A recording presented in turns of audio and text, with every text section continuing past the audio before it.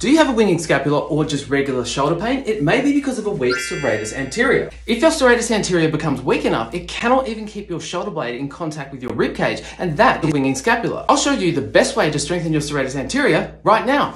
So from the top of the push-up plank position, we're going to bring our upper body down as far as we can without bending our elbows, retracting our shoulder blades at the bottom, and then reverse that by bringing our upper body as high up as we can, giving ourselves a hunchback at the top and protracting those shoulder blades. This movement will fatigue you quite quickly, so we only need to do about 3 sets of 10. So chuck these in your program to help address your shoulder issues. Follow me for more content like this, or not, I'm not your boss.